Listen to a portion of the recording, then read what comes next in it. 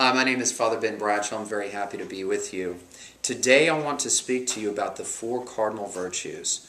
And the word carde in Latin literally means hinge. It's from these four virtues that all the other virtues come. If you've ever studied classic French cooking, you know that they have what they call the mother sauces. And if you learn the mother sauces in French cooking, you learn how to make literally hundreds of varieties of sauces that all find their root in these cardinal sauces. Same thing with the cardinal virtues. From these four virtues of prudence, justice, temperance, and fortitude, all the other virtues come. For instance, with temperance, the virtue of chastity finds its root in temperance. So what is a virtue? What does it mean to be virtuous? The Catechism of the Catholic Church tells us that a virtue is a habitual disposition to do the good. A habitual disposition to do the good. What does that mean? It means very simply, the more we practice the good, the more we want to do the good. The easier it comes from us. Conversely, the more we practice sin, well, the easier sin becomes.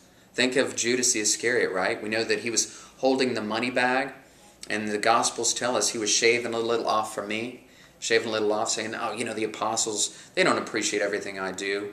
I'm just going to shave a little off. I work hard. I deserve this. So he was stealing. And then one day the opportunity came to betray Jesus for these silver pieces. And so he did.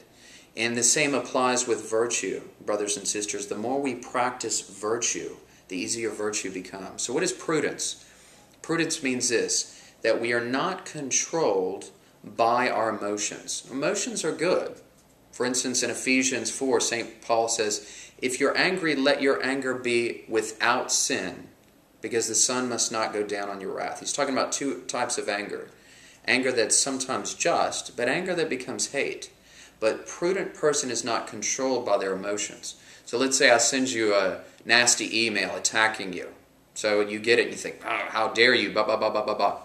So we can wait, take a deep breath, or maybe we can send a return email in a couple days after we can relax. That's prudence. Justice means that we appreciate and respect both God and other people, whether that's honoring the Sabbath or honoring the dignity of the human person in all of its stages.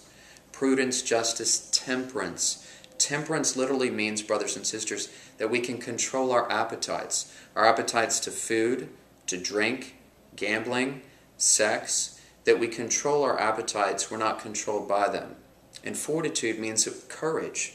Anybody that's been in battle, anybody that's been through difficult times in your marriage, your priesthood, and religious life, we need fortitude sometimes. God gives us these virtues, and as we grow in virtues, this affects us, and at the same time, it also affects other people, because we need more saints in the world. May God bless you. Very good.